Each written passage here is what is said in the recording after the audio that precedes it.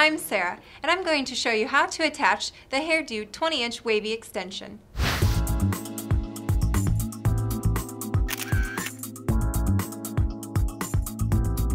As you can see, there are 7 pressure-sensitive clips located inside the hair extension. These clips are easy to open and close. Make sure the clips are open before applying. As you can see, I've created a horizontal part from temple to temple. And with the hair above the part line, I've clipped it up out of the way. For added security, I'm going to gently tease my hair just below the part line. I start by attaching the top middle clip first, placing it at the center of the back of my head just below the part line. Next, I place the top left clip, gently pulling the hair extension as far as it will go and placing the clip just below the part line. Then, I do the same with the right clip.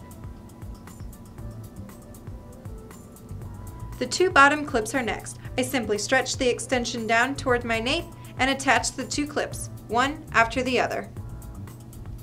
Finally, I attach the 2 side clips, placing them just behind one ear and then the other. To finish the look, I simply release the hair I clipped out of the way earlier and blend with the piece. And now I have full, long hair I love in less than a minute.